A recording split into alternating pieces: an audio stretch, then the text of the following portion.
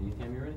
Okay, so my experience with the American Studies program was rewarding but exhausting because we had political science, American history, the American decorative arts, and American literature. And we had the same students that took all four of those courses. It was also difficult to keep that momentum because we found that student schedules did not allow them to always take the same 4 classes. So that lasted for a year, and then we sort of dissolved that idea. But Paul and I, being diehards, decided we liked the concept of team teaching, so we decided we would just do an American Studies program. Paul taught the history and I taught the literature, and we did that for over 25 years, I think. And that was a most positive experience, and based on that I would recommend team teaching. By the end of it, we might even have known what we were doing. Yes. but there again, going back to personalities, and I mean, Paul and I just, click. He would embarrass me, I would try to embarrass him, and that's clicking. That's clicking. But we had a good time and could pick up on each other's ideas, and ran our classes pretty similarly, and so that was real easy and fun. I'm remembering 2 things, one earlier, one later. The earlier was the dean who said to me one day, "Can you come up with something that's like, independent studies program?" I said, "I suppose." He says, "Well, why don't you just work on it for, say, a couple of days?" And that's how we came up with what we used to call, I don't know what it is anymore in the catalog, the Plus 20 program. Of all those independent studies, which I think is still taught by a few people. I haven't taught it in a number of years, but it's still there. The later story has to do with the grant that we received in 1991 from the National Endowment for the Humanities, which was to bring together the humanities and the sciences and technology. And it's about team teaching because the point of it was to eventually create this course called Making Connections, in which faculty from the humanities and the sciences and technology would have something to do with the course. Well, sure, when we had the money from the grant, we could pull that off nicely. And on the first day that we first taught the course to 24 people, there were 24 faculty. That's 1-on-1. And those students were ready. They were petrified. They were ready to just fly out of the room and say, "Forget this." It was beautiful, though. Even brought back some of the scholars to visit us, which we had the money to do. Since then, there are about 2 of us now who sort of team teach that class on Friday mornings, myself and Helen Palesci. But it was a moment I won't forget. I remember an early innovation. I don't know whose great idea it was. I think it was an administrative one to do CAP. Mm-hmm. Mm-hmm. But it was up to the departments as to how we would fulfill those extra credits at the end. They ended the semester a few weeks early, and we attached about 4 weeks to the end of the semester to do some special project, whatever we came up with. And I can remember that in English we were doing one-on-one with students, sitting down, going over their papers with them word by word. It was exhausting. It was just ridiculously exhausting. And I don't know how effective. I'd like to think that it really did help the students, but we didn't see much difference in their performance. And I know that in foreign languages, I also did something at the end. That's funny. I remember the English. Maybe it was because I did the English CAP. You can only do one, and not the foreign language. I couldn't think of anything I could do in 4 weeks with foreign languages.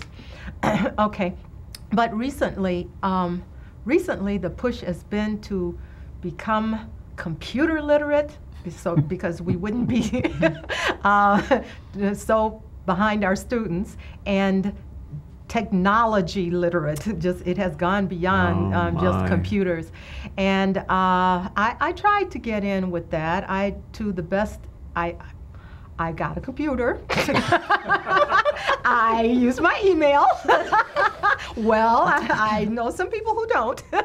And no, I've done that, but I even am using a laptop in my classroom for my students to email back and forth to students in other countries. So I've learned to do PowerPoint. These are innovations that I have put in a lot of hours. PowerPoint, it's something else. I decided that I would really, it would be wonderful to have all my old slides that were falling apart anyway on the computer, PowerPoint slides. And now they tell me on a zip disk is not good enough. Now we need to put it on a CD. There's always something else with this technology, and I'm just wondering where it's going. Like you said, as long as we're willing to put in the time, they'll let us go with it. I was amazed that I was able to get that laptop for my students to use in the classroom. I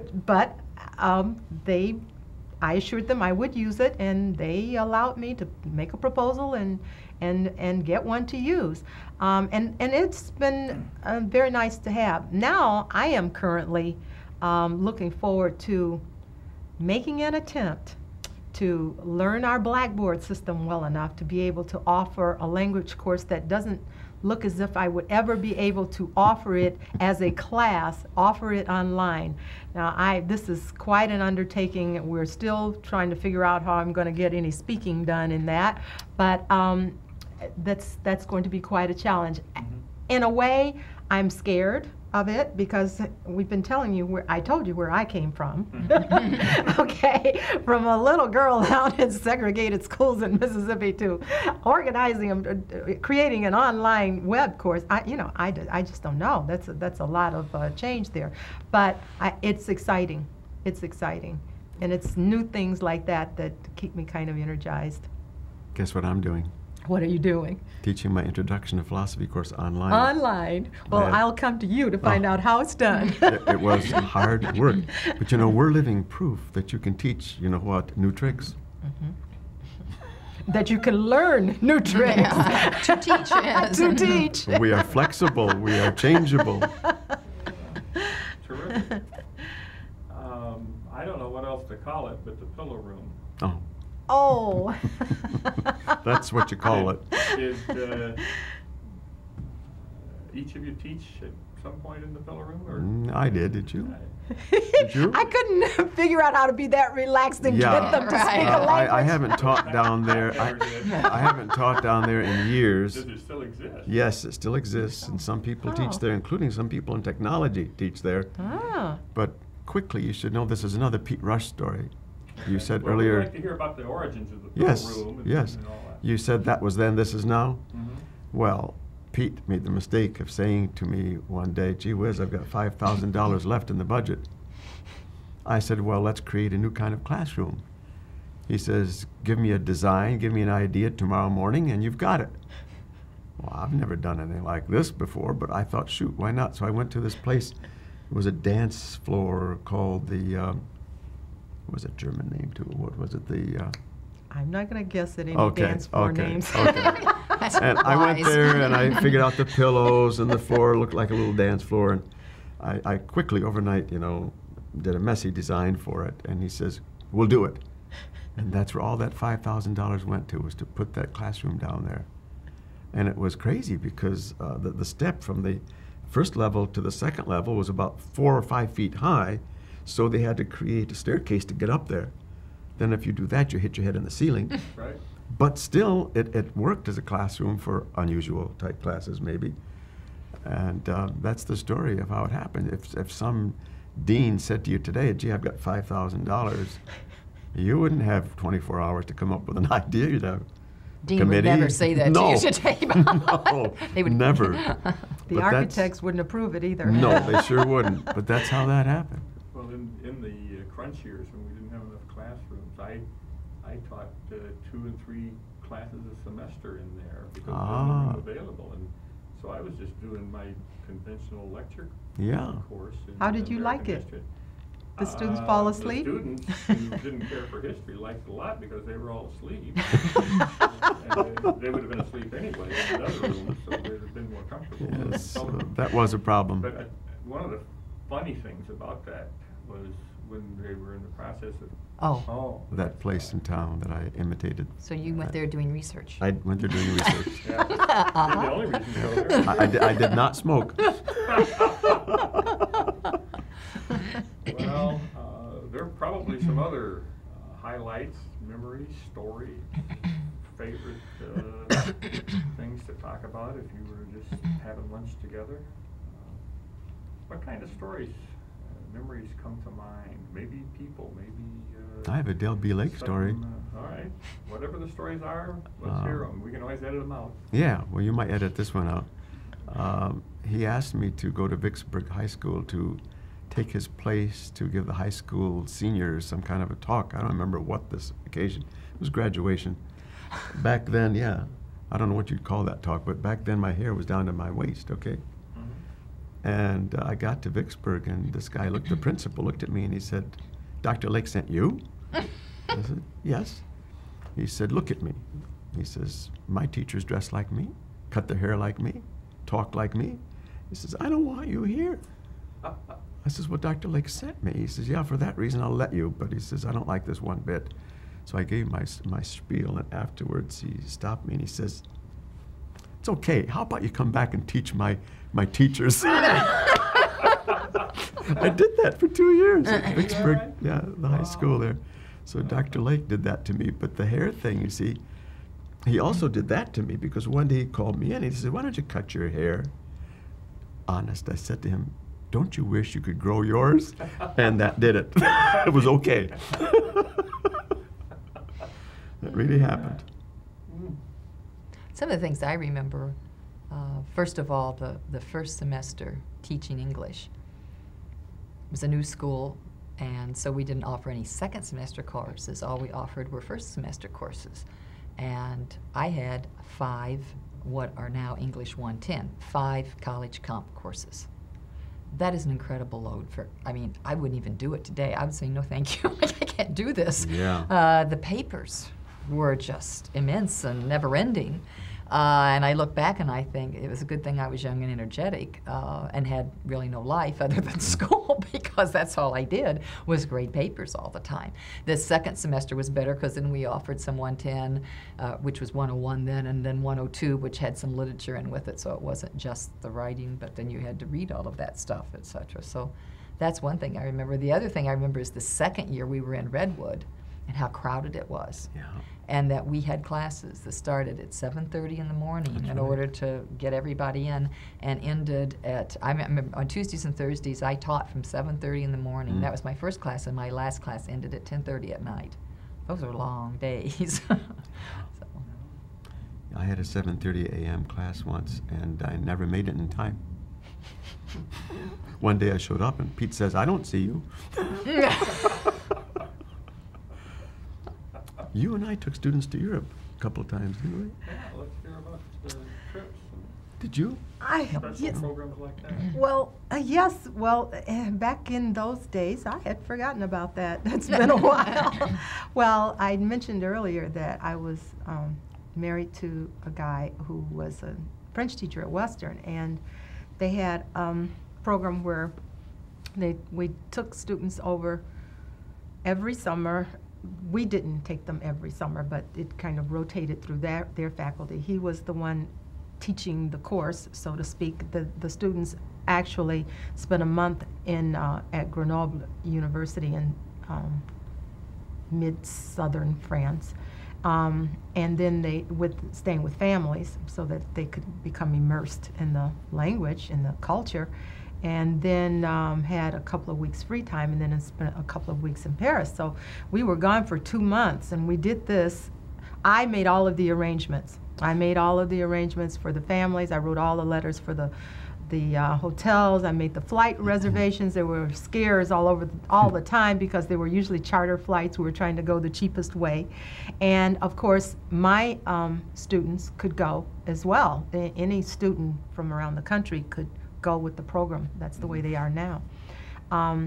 And it was a great opportunity. I did it about every 3 years. And my kids grew up thinking that everybody went to Europe about every 3 years or so.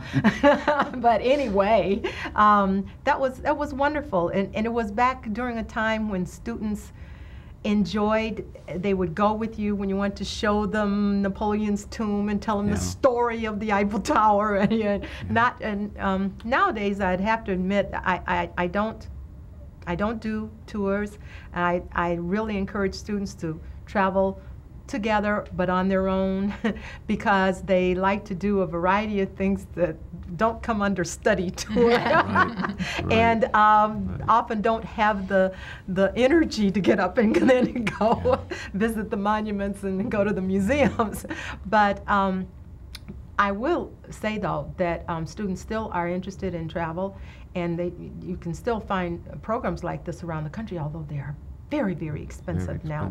And I encourage students now to go to countries we offer a study travel award, and we encourage students to go and live with families and do this kind of thing and become more comfortable with the language and learn more about the culture that way. We still encourage it.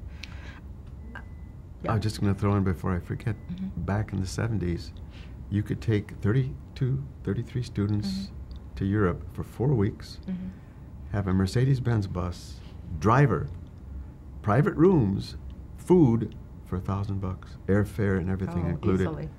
Can't do that anymore.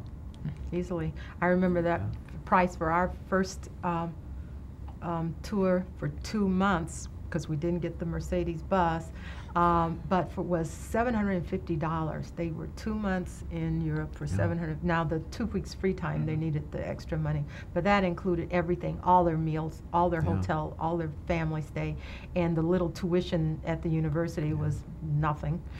That was then. That was then. Tuition still is low in Europe, but things are much more expensive now.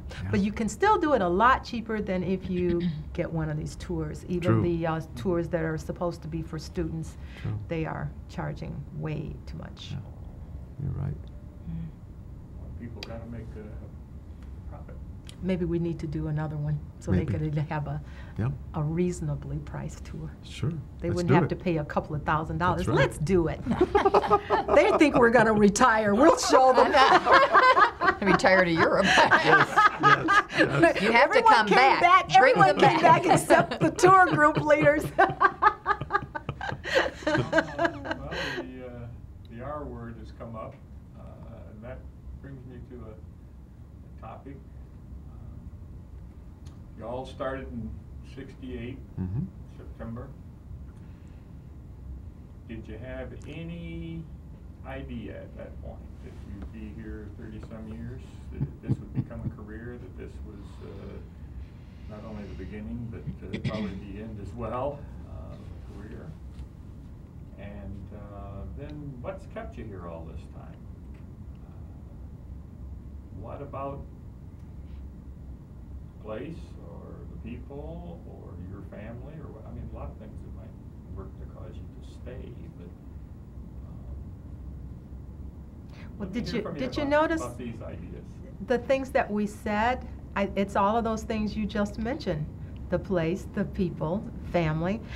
We've gone around and seen a lot of other places. The school does allow us to travel, and frankly, I was never able to see any place that I had people show interest in me, and I looked at what they had to offer, and I thought, oh no, we were doing that years ago. You know, I don't need. And now I've moved on from that. If I came to you, I'd have to do all that all over again.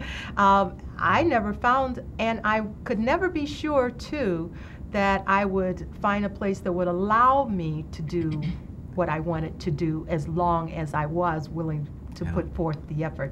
I think most of us, since KVCC is that kind of place, we must be the type of people who don't mind putting forth the effort, but we like the ability.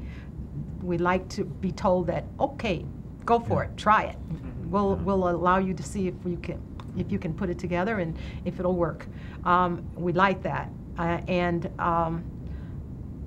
I I was amazed that I first came here because I always had told myself I wanted to go back to a warm place. I came from Mississippi. Michigan is so cold. I still complain about the cold. Pat and I go running, and she's constantly telling me, you won't. I don't even like to run in the rain. You won't melt, she'll say. Come on, we can do it. And of course, it's fine once you get going. But I always thought I would go to a place like California. And I kept telling myself, remember, you're going to go to a place like California. But there was never a place in California that I wanted to go to, not for a place of work. So, and the fact that we're still working says we're still liking it. So well, the job description for me changes almost every year. I mean, this isn't the same job I had when I was first hired. That means it's always fresh and brand new. That helps a lot. And it's the atmosphere and the people, the presidents, yeah, all of it.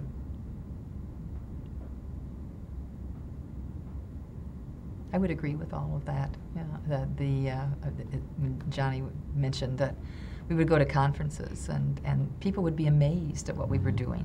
It seemed like no matter what kind of conference we went to, we were always on the cutting edge. And we went to learn more about something, and we ended up being like the mentors.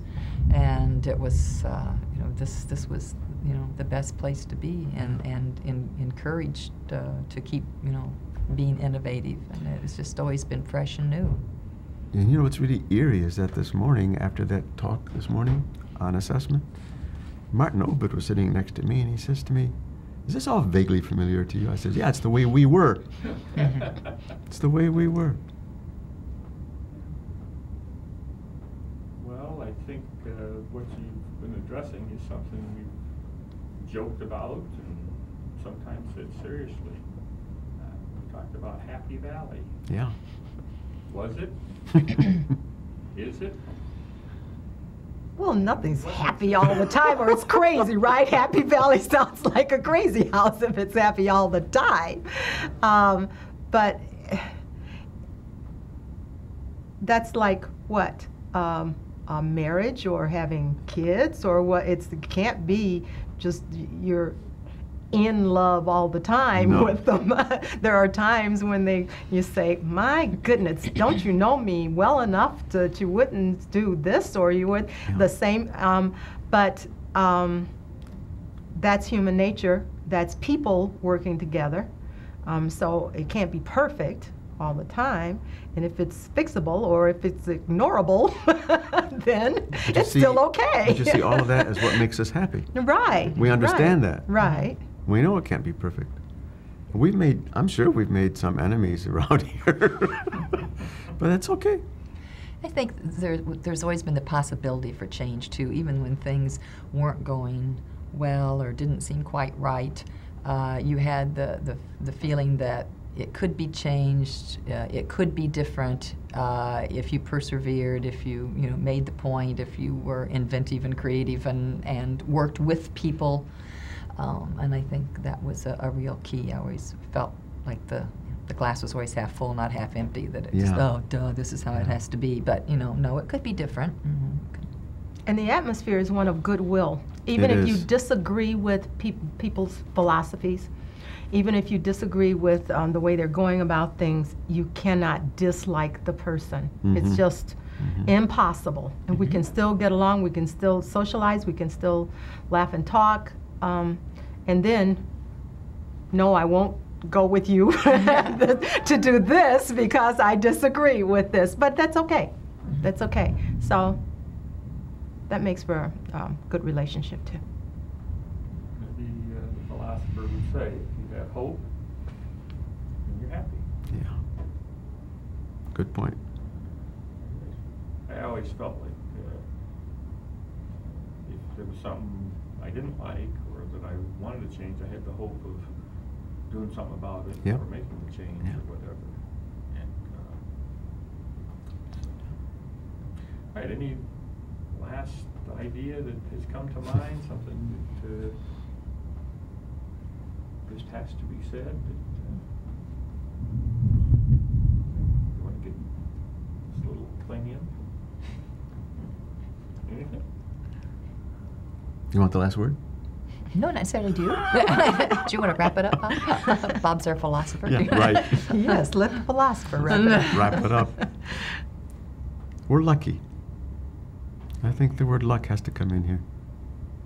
There's been a lot being said these days. Martha Nussbaum's book on luck, among others. She's a philosopher down east somewhere. That part is essential to recognize, because it isn't just all our doing. Boy, were we lucky. Lucky to be here, lucky to be numbered among the first who were here, lucky to still be here. Okay. Thanks a lot.